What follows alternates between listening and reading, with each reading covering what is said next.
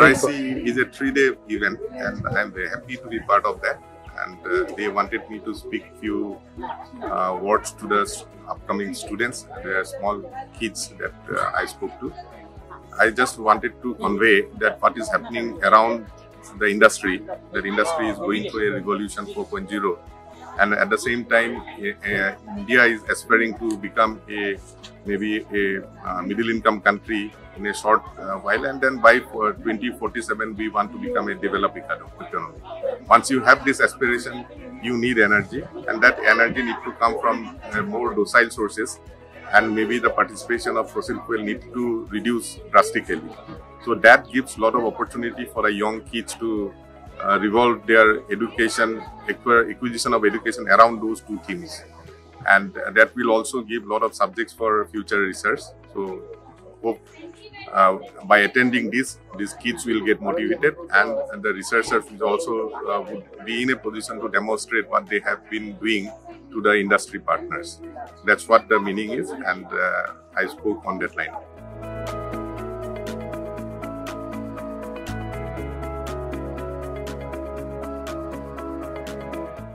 All about RIC, if you ask, would like to say that Research and Industrial Conclave Integration 2023, while I was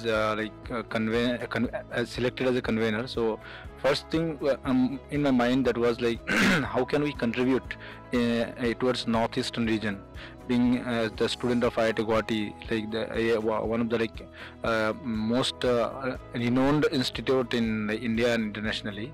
So we can impact a lot in the society level. So that is why my first focus was on how can we go towards sustainable things.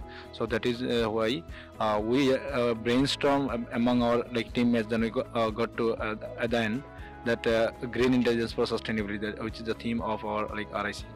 Then one of the thing was while we were organizing hackathons and all, that is a part of the event, we kept one focus in our mind, that is how can, through these hackathons, how can we throw our problems of Northeast and Assam specifically nationwide, and then we can seek the solutions from the different stakeholders for a sustainable society.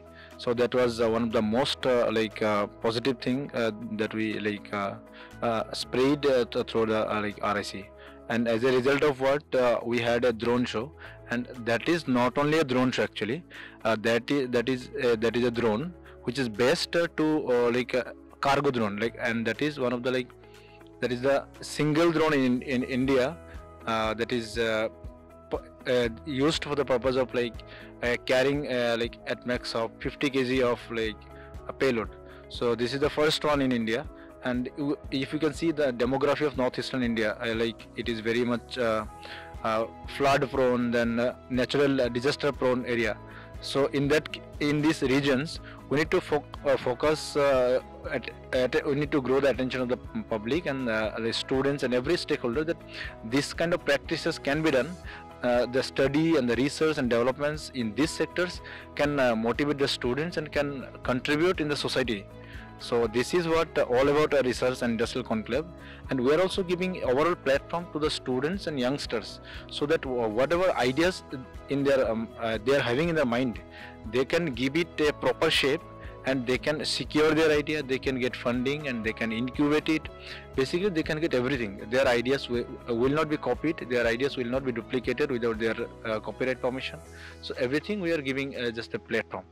Again, the self-help groups, the sustainable groups, we are giving them the platform so that they can display their products and they can get featured, because we are inviting different distinguished speakers, industrialists. So if their products are enough scientific importance and from the point of view of society demand, then they can get featured by industrialists.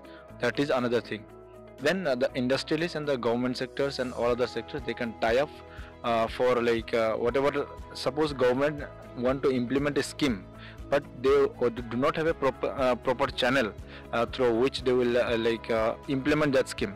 So but students who are doing research in that specific area, so they can tie up with those students and their faculties. Accordingly, in this way, Research and Industrial Conclave, basically it is a practice of students and collaboration with the industry and other stakeholders.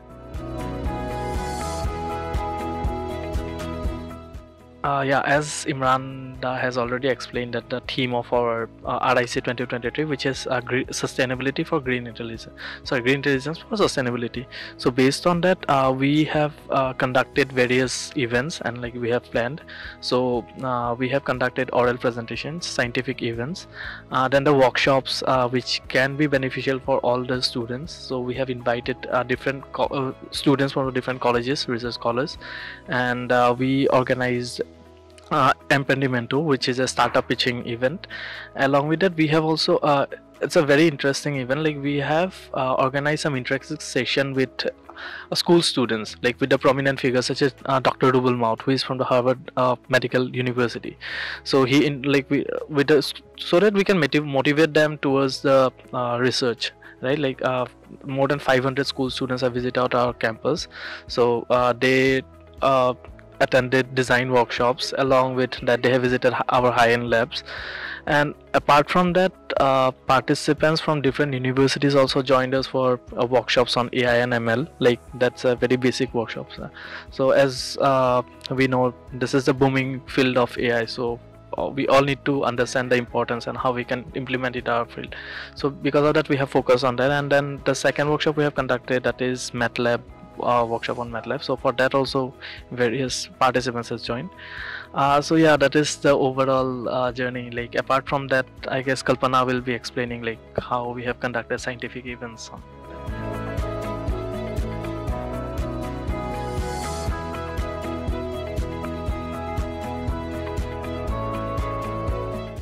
As a co-convener of RIC, like we have experienced different events. So one of the mega event was the scientific event. So under the scientific event, we have conducted various oral presentation, poster presentation, model presentation, 3-minute thesis presentations. And if you look at the number of participants, so there are more than 500 plus participants were there. And like if we consider like model presentation, so for model presentation, even school students were also they have also participated. So like it has provided various platforms to like whatever like idea they are having in their mind, they can pitch that idea. So like in that way we have conducted the scientific event. So overall it was a very like nice experience to us to learn how to connect with the people, how to connect with the industry people as well.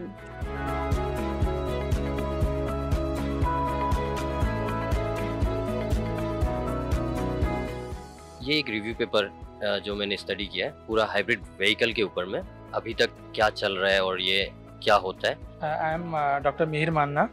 I completed my PhD from Department of Chemistry under the supervision of Professor Arun Chattopadhyay sir. And after that I am pursuing my research, extending the research in Center for Nanotechnology now. IIT here. What is your presentation here? I am presenting here the surface modification of perovskite nanocrystal and their application in fabrication of white light. And this is my BTP project, that is low cost assistive knee brace device for the osteoarthritis. So basically first I will tell you guys about what is knee osteoarthritis. Basically as you can see my knee, like it's a healthy knee right now. So after 40s, what happens is our knee starts degrading. There is a substance that is, as you can see here in the image also. So there are substances, meniscus, tissues and all, cartilages, which helps in the smooth motion of knee. So what happens as we get aged, so this meniscus starts degrading and there is no smooth motion. So what we need is it's very difficult for the old age people to to perform the basic activities like walking or like after sitting for a while, so it is very difficult for them to stand. So basically we are focusing on this thing only. If they sit for a long time, so we are providing them with a device which they can use and which can provide them a rebound force and helps them to stand like without any pain or.